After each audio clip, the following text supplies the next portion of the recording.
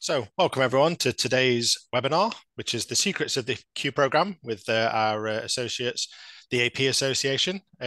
My name's Paul Unwin. I work here at Caxton as our partnership integration manager, and I really specialize in the payroll and accounts payable space within our product and lead with our team on making that space as the best it can be.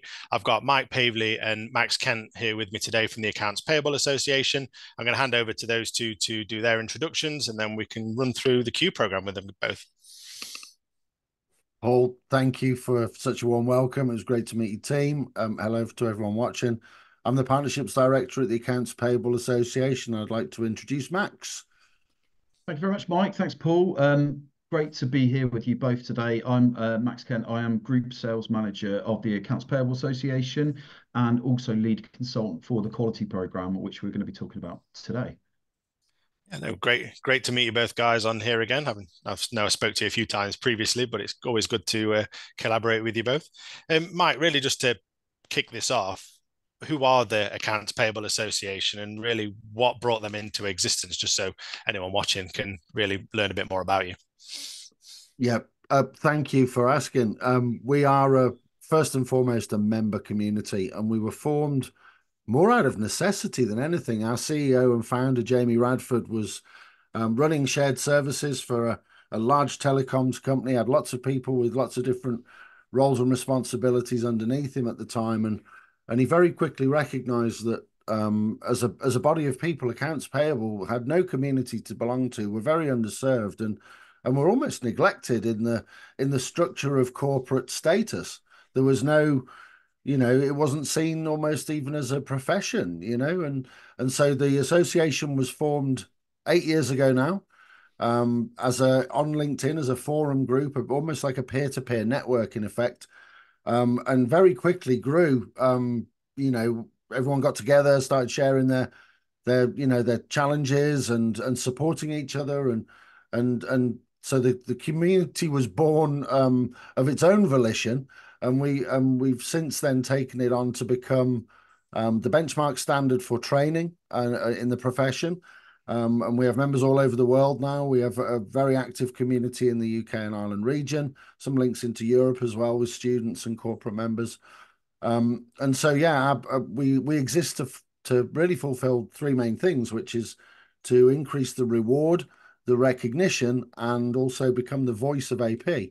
And so a lot of what we do is to support our members in helping them become the professionals they are and giving them a voice within their own businesses, and obviously helping them with their own career development and their own business transformation programs at the same time. That's very informative from my perspective as well, of really learning where it came from. I knew it existed, but I didn't really know the background of what it had grown out of. So always good, which obviously that then led on to what we're here to talk about today, the Q program, which you've launched. And really what was the demand, Max, that led to that creation, and what is the Q program in essence? The quality program was in existence for around 2 years before I came into the program. So it's being run with a couple of trial clients and members within the AP Association. So some of the very first members went through the quality program first. I then picked up on the program, and in the last 6 to 8 months, I've revamped the program and I'm working with the team at the APA to develop it into a wider review. What it is a 6-point review of the AP function. And it tends to be our larger members, but it does apply to really anyone with an AP function. And the purpose of it is to do a full 360 best practice review of that function. So those 6 pillars that we talked about, those six core points of the Q program are around the function itself and what it does, its processes, how it operates within a business structure, the people that are within the AP function and their specific roles, their training, how they're developed, their skills, the technology they're using, what they've automated, what they have in process, where they're looking to go with software and technology to upgrade their AP function, save time, save resource, that kind of thing. Sustainability is another area that's becoming a big area for AP, and that really focuses on faster payments, looking after local suppliers, looking after smaller businesses. I've literally just come from a quality program review, and they were talking about how they've got a policy in that particular member on trying not to work with any business or supplier where they're more than 70% of that business's turnover, because it could cause them cash flow problems. They don't want to be beholden to the reason why a business goes bust, which is a sustainability ESG angle from a AP perspective. So it's quite interesting how they're building those kind of elements into the quality program. And then the final part of that is around disaster recovery and resilience. So we really cover all those areas, but it does a comprehensive review of the function. And then we give the department an accreditation, which is the Q program award. They get certification, and they are able to use the Golden Q, which is highly prestigious award. They can use all of their documentation, all of their outgoing information. So for all AP departments that have APA Q program accreditation, they're very proud of that now, and they're very much sharing it on all of their documentation that goes out. And some businesses are using it as a competitive advantage to show that they've really got that accreditation in place. So it's really started to grow. We've done about 25 of our members now, and we've got a whole series of Q programs lined up now that we'll be carrying out over the next year. So that's it in a nutshell. In a very quick nutshell of yeah. So it's really a deep dive into what best practice is in that space, because obviously you're going into lots of organizations and are able to collate that information together to give people that invest into the program really what is seen as best practice across the profession, really. Absolutely, yeah. And as Mike says, there wasn't really a place for AP before the association was set up. So we really are building ourselves to be the focal point, that kind of accredited membership association where everyone can come to us for best practice and advice. And once the business have done the Q program, we add in the final report a set of development recommendations. So there's an ongoing process to really develop those AP functions into the sort of high performing functions that they really should be. And working with those teams, they really are on that path as well. So this really sets them on a guided path where we can line up the right courses, qualifications, and software that we provide in the AP that will keep them on that journey as well. So once they're on the Q program, it really does guide them towards success. Yeah. Obviously, you spoke about the pillars that you focus on within that area. Is there any kind of questions that within every single one that you look at, or do you kind of tailor it to the business that you're going into and get a bit of background and then tailor the questions? Or is it that they get some questions shared with them that they then answer, so you get that background and can really reflect when you go in to do the audit? Yeah, a good question. I mean, it's a standard set of questions that we've got. Those questions are developed by our education team, and they're refined and developed over time. So we move with the trends in the industry. The things around software is particularly pertinent because there's always new technologies, always new types of technology, particularly in AP automation, as you all know, where it started with OCR and now it's going generative AI, and people may have a technology in place, but they're looking to implement something new. And so they're on a path to upgrade. So it's really what's that continuous improvement. And that's really where they see that sort of development within the program itself. So it's just definitely takes them on a journey.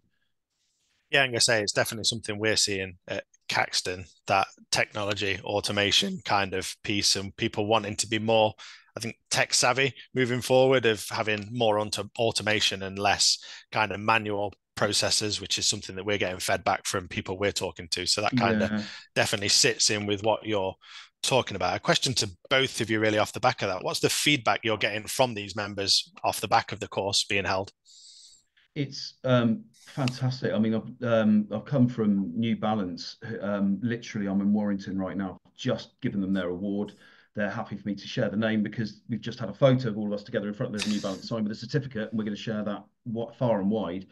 And that's exactly the point of the Q program, because the AP department normally is seen as an admin function that sits behind the scenes, doesn't really get any light shone on its processes and all the good work it's doing. This documents all of the work, all of the hard work that's gone into developing the function to where they are now. We award and accredit on that basis to say that if you filled out all the information, we can award you on that basis with a view to being continuously developed. So it puts all of the hard work they've done in a document that gets shared amongst the senior team with the award and accreditation. So it's the first time that the AP team really get a chance to shine and have their work highlighted to the rest of the business. So coming from the meeting today, the AP team leader at New Balance, said she's going to, tell everyone that they've got this award now. They're going to put the Q program logo on all their email signatures. They're going to make sure that it is shared as much as possible to make sure that that team has its accreditation is really proud of it. So it's really becoming a great kind of accreditation to have that most AP departments are going for now. Yeah. Sorry, the other point I'd just like to make is that over the course of our evolution as an association, everything we've done, because we're different to many other institutes and associations, and the differentiator is perhaps that we are more of a peer-to-peer network and community than we are an institute in effect. And so the development of the Q program in conjunction with Jamie, others in our education team and our influencer community, important to recognize the valuable work of our influencers. We recognize a number of influencers every year, and at our forthcoming event in May, we're going to be announcing this year's influencer lineup. The Q program was developed in effect by our members for our members. So it's not us being prescriptive and telling our members what they should be doing. It's our members actually echoing back to us, could we have a tool that gives us the ability to understand where we are in these key areas? And we have a House of Lords strategic briefing every year, which is a deep dive into what is important, what have been the challenges from the year prior, and looking forward to the year ahead. And it's out of those kind of collaborative sessions that the Q program was developed. And in terms of the feedback, I sit on the partnership side of our business, and many of our partners, I know Caxton are looking closely at the accreditation as well, are very keen to understand how they can support customers, in terms of their journey. And it's not always about selling something. It's more about how do we understand what the challenges are and how can we work with you to achieve best outcomes. And I think the Q program provides the framework to enable wherever you're at as a business, you have a datum by which you can then measure. And as Max said, whatever your pace and at whatever level you may be operating at in different levels of sophistication, automation, and various other things, it just highlights the opportunities and helps then build the business case for maybe the C-suite and the senior leadership within a business at a strategic level, understand the value of the opportunity for maybe looking at doing things differently. And that's the real value that our members have shared with us, is having now an architecture within which to frame the transformation journey. Yeah, it definitely sounds more of a proactive program than some of the ones I've dealt with historically.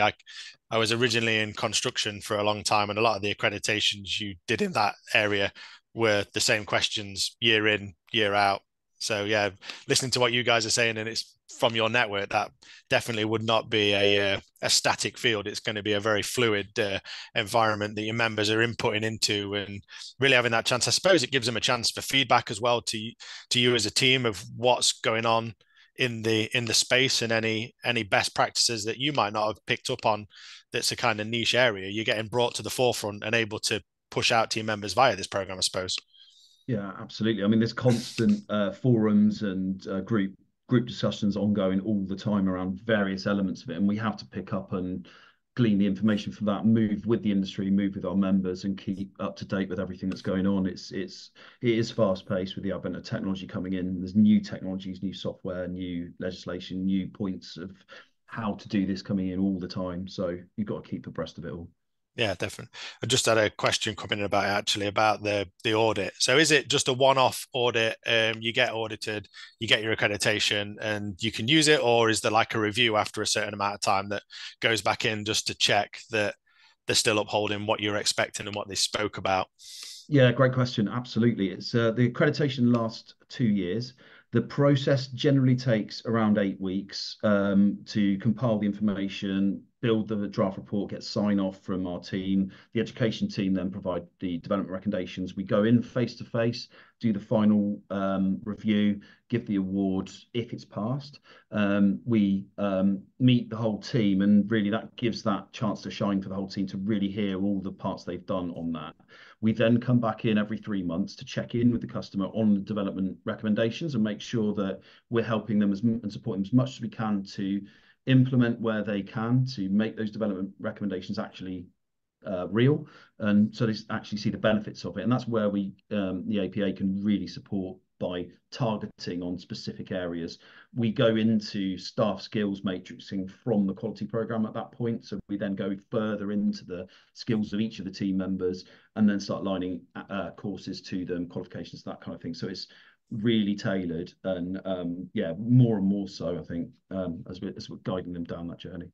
Yeah, we said that links to the other question that I've seen come in around the education team that you mentioned at the AP Association. What does that look like, and really what do they do off the back? Are they going off the back of the Q program, or are they outside of that as well, that people can approach them about Yeah, various training functions? Or more so. So our education team is headed up by Kat Moy, who is from the industry. So she was an AP leader for many years and has a wealth of experience. So her Kat and her team look at the Q program questions. They review every report that gets submitted, check that we've included everything. They provide insights and industry recommendations into the report, so it does come from industry. They also provide upgraded questions for our staff skills matrixing software as well. So that part is continuously being improved by the education team. They're also, so that education team also works with our key influencers as well to take in up-to-date market or industry information from the coalface, so to speak, because we need to be engaging with the members who are right there doing it at that time to stay relevant and make sure we're in line with everything that's updating and changing to make our courses and processes as relevant as possible. That's sounds good. The off the back of it, really, just as a bit of a takeaway for people today, is there anything that you're seeing off these Q program audits that is a takeaway that people can really look at and think, this is what I need to be concentrating on in the next 6 to 12 months? Is there something that's coming up as a key theme for you guys? Yeah, so firstly, not a lot of people are doing statement recovery or duplicate invoice checking. So when you mention that to a lot of the Q program members, as a first step, they would either go, well, we've looked at it before and not done it very recently, or we've not done it at all. The stats we have is that 0.05% of all transactions will be a duplicate or a charge that's recoverable. There's various solution partners we work with and that can work on that, either from a software and monitoring basis, or literally going and sitting on the phone to suppliers and recovering charges. So that can generate money that our AP teams didn't even know existed. That can fuel the accreditations, the software, and potentially automation as well. So that's a real trend where they're not necessarily knowing that that exists or that they could get money back to support some of the projects. AP doesn't necessarily have the sort of budget sign off applied to it that other departments, you know, procurement, marketing would have. So they generally have to go cap in hand and ask for budget to pay for some of this stuff. So that is a great trend we're seeing that really unlocks some of this stuff. And I'd say the other side of it is there seems to be a trend of many businesses going to a full suite provider where it's been specified by perhaps procurement or finance. So lots of businesses moving to something like Dynamics 365 for the full ERP and taking into account HR, payroll, and all sort of other departments as well as AP. AP doesn't seem to get much of a look in that solution, so it seems to be an afterthought. So we are involved in quite a few conversations where the proprietary 365 invoice ingestion software isn't fit for purpose. So they're looking for a third-party integration, and that could be any one of our solution providers. But it's that integration piece seems to be quite a big talking point at the moment, where they're given a big full implementation, but the AP team seems to be an afterthought. And then we have to build in and support them on to build something that's more fit for purpose for the types of invoices they're receiving and the types of transactions they're processing. So that's a big trend at the moment, I'd say. Would you concur with that, Mike? Max, I'm not as close to it as Max is actually, and I'll be very honest about that. But one of the things that Jamie speaks about a lot, and I know it's a core issue for many of our members, there's a perennial battle against fraud, not least of all in the payment space, and I know you guys do a lot around that. But fraud compliance, increasingly looking at, we're talking to a member this morning about the challenges of working with other jurisdictions in Europe with their different requirements and the compliance element. And without the ability to understand where you are as a business, when those challenges come at you, you haven't really got a strategic way of addressing where your skills gaps or the gaps in your business might be. And every year at our House of Lords briefings and in our conferences and all up and down the country in our regional member events, the same types of things across the 6 core pillars of our program will be echoed every time. It's people, process, technology, compliance, ESG. They are perennial challenges in the AP function, and they change over time as well. So we think by giving the Q program architecture to businesses to use, very definitely to employ and to benefit from, it gives them a fighting chance at staying current and at least moving the transformation journey forward. Yeah. Are you finding that people that are implementing those systems to do that check-in around duplicate invoices and chargebacks and things like that, Max, are finding that they are potentially even like cost neutral, even cost negative, because the money that they're spending is actually saving them more long term, or is it just a slight return on investment that they're getting out of it? Yeah, I mean, I wouldn't say it finds enough money to pay for the whole department to make it cost neutral, but it certainly can be a significant chunk of money that comes back. I mean, obviously, the bigger the AP team, the more transactions, the bigger the recoverable charges could be. So it's proportional, but it can still be that 0.05%. If you're spending many millions, then that can be a significant number. And I think that's what's opening people's eyes to that and going, actually, there's a way for AP to unlock some of the value and move forward with some of the things it wants to implement without having to ask for money again. Certainly cover the cost of the software implementation, though, I suppose, if at worst case, for the sake of getting that. But yeah, no. Yeah, for sure. As part of that audit, obviously, we deal in payments. Does their payments processing get audited as part of that? And is there areas of best practice that are shared? I'm not saying everything goes through Caxton, and we're realistic here, but is that kind of process audited as well of how they could be doing things better? Because I know some accounts payable teams have access to various different accounts, they use various different systems, and really is that kind of thing streamlined as well to say, look, there's possibly better ways you could do this? Does that fall under the Q program? Certainly does. Yeah, we definitely cover payments and supplier payments. There's how fast people are being paid, how they're being paid, the mechanism of how they're paid, the payment terms. If there's processes for different types of suppliers, smaller suppliers, local suppliers, that feeds into ESG. So, I mean, that side of things absolutely gets covered. The technology side of payments and payment providers such as Caxton, I think is going to be more and more relevant as that sort of technology becomes integrated into AP, where my background before I was at the AP Association, I was working for a P2P software house provider, and we were working with various payment software providers to talk about integration, almost to provide a payment button at AP stage. So the invoice matches the PO within an ERP. The integration to a payment provider should be a button at that stage to just pay it. So that's where I see those kind of integrations being more of an end-to-end process.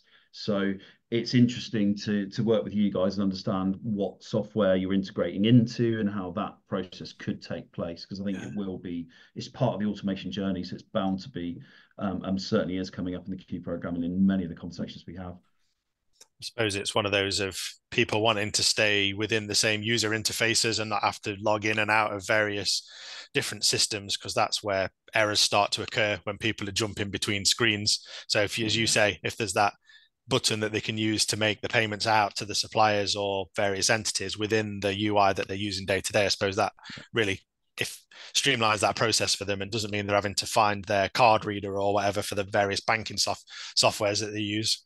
That's exactly it. I mean, go back to the point I made on ERP and implementations, where they're given the suite because the finance or procurement team have spec'd it out, but not really discussed it in depth with that particular department, particularly not AP. Every Q program we've done, when we ask that question, it seems that they're not really considered in that implementation, both from a payment software provider point of view. How are you paying suppliers? Not really discussed. How are you ingesting invoices and what data you need from it? Not really discussed.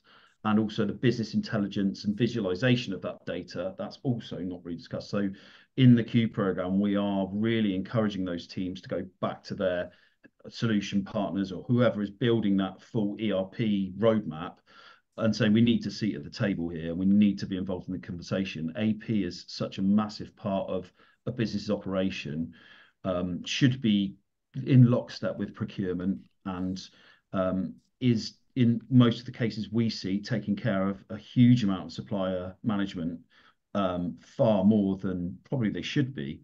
But if it's falling with AP, then it's that link to procurement, and it should be in the software and automated from end to end.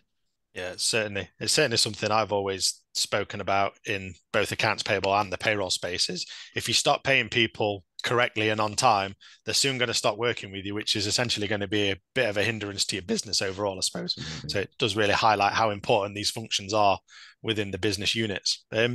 Just before we finish, I'm guessing the Q program is well signposted on the AP Association website. Just if anyone's watching, that they can go and get more information about it and reach out to you guys to kind of get a bit more info. Is it easily there? Yeah, if you go to the AP Association website, it's you'll see best practice right in the middle of the page. Click that; that will give you all the information on the Q program itself and how to sign up. Also, you'll find me on LinkedIn, and there's various posts. Latest one is about does your business shine with the golden Q or not? And that is the accreditation. So people are latching onto that and going, well, we need to be involved in it. So direct message me if that's your preferred route. Otherwise, it's all over the website, and absolutely, we'll be sharing more marketing information of that as we develop the program.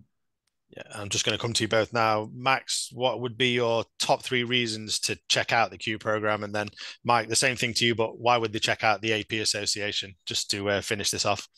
Okay, so my top 3 on the Q program would be, if you are not doing the Q program, you don't know how you benchmark across the top performing AP teams in the UK and globally. So there's that comparison. There's the benchmarking as well. So once you're in the Q program, you can share that best practice with the other Q program and the APA community. So you can bounce off it, and you can avoid some real pitfalls with selecting the wrong software, selecting the wrong process. Third thing is that you get the recognition in your team. So that team, for retention purposes, now have an award. So they're less likely to leave. And we've seen that firsthand. So that's my top 3. Yeah. Mike, for you, for the APA? Yeah, so the why behind it. Well, it's first and foremost, it's the support that you're not going to get anywhere else other than the APA. We are, I think, the largest in Europe. We're very well recognised for doing what we do. We're quite specialised by design, and for professionals in the function, the support they get from their peers and from ourselves as an association is unrivaled. And with that, obviously, you've got people in different sectors, different challenges, different, their journeys are different. We had a poll actually at our last conference where Jamie asked, I think it was over 450 people in the room. He asked them to put their hand up if when they were at school, they wanted to be an AP manager. And only 2 people had even heard of what an AP manager was when they were at school. And that's and with many jobs over time, you find yourself doing a job that you had no idea even existed. And the challenges of that are that, explaining what you do to others can be challenging, but also finding the help you need sometimes can also be difficult. So we exist to serve our members in that way. And like I say, learn from each other, and we're always learning ourselves. We don't profess to know it all. We encounter different things every day, and we're well resourced. On the fraud side, we're working with the Met Police serious crime teams. We're working with people such as yourselves in payments and banking in very specialist fields. We've got people from construction and retail and food manufacturing, and it's actually quite a vibrant community because of its diversity. And yeah, that's the why. You got to be in it to win it. You get involved. Yeah, no, certainly. I know we're going to be hosting other things with you moving forward. So I know we're looking at doing a round table to get some more of these ideas and sit and discuss it as a group. So we can certainly take those away and ask people to reach out. What I would say is to anyone that's watching, if you want more information on any of this, then please do reach out to any of the panelists. I can point you in the right direction to Mike and Max. If you've got me on LinkedIn or whatever, then I'm happy to make those introductions. But really, gentlemen, thank you very much for explaining more about what the secrets of the Q program actually is and actually giving us a bit more of an insight into the Accounts Payable Association. Thank you very much. Thank you for your time. Yeah.